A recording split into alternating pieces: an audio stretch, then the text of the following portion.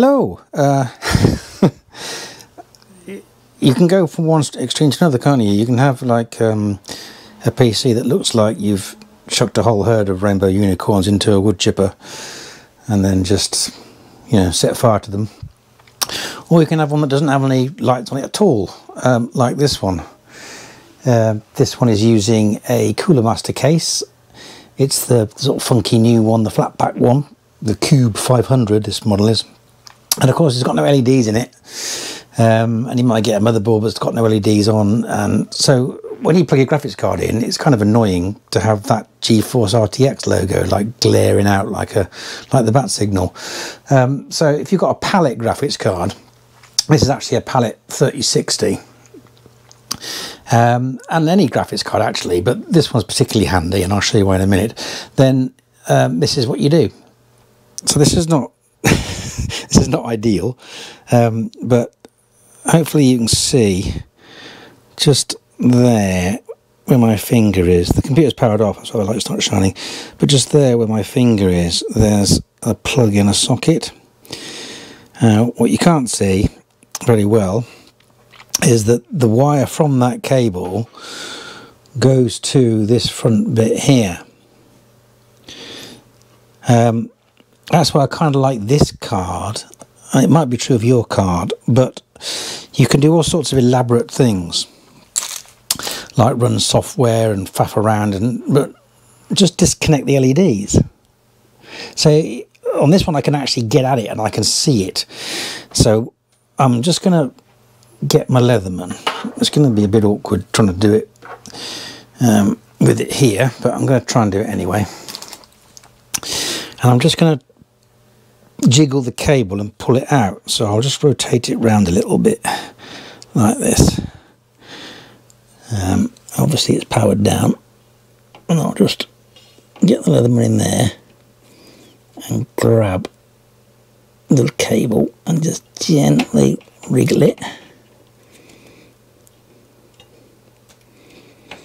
And that's, oh, knock the camera, why not? And that has disconnected it. So you can see that's the LED cable there. So now when I power it up, the computer starts up, but the light doesn't come on. So you get a completely sort of unlit computer. Yep. So rather than faff around with software, if it's the graphics card, the only thing that's there, then obviously in the BIOS, if you've got the BIOS, you can turn off LEDs in the BIOS. There's usually a section somewhere that lets you do that. But obviously the graphics card is another thing. And this LED doesn't change colour, it simply glows and advertises GeForce RTX. So by disconnecting it, you turn all that off. So this one actually, I don't think this one can be controlled. I think you can do it from within maybe the Palit software, but again, that's a lot. You're running something just to turn the light off when it's just easier to unplug it. So anyway, so just for a bit of clarity, this is the PC.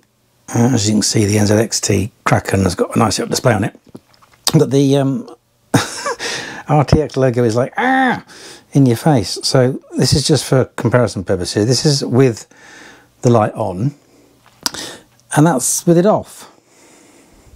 So light on,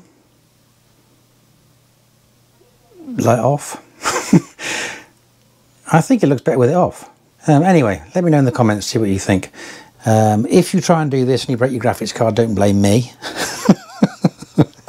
Use a proper tool, needle nose pliers, or in this case it's a Leatherman. Grip it firmly and then just gently wriggle with a downward force and it will pry it out. Putting it back in is easier because the cable's got sort of, the metal's got memory, so it will kind of line up and you just give it a shove. So putting it back in is actually easier than taking it out. But obviously if you've got any comments, stick them in the comments. Please don't break your graphics card. And as ever, liking and subscribing is appreciated, and thanks for watching.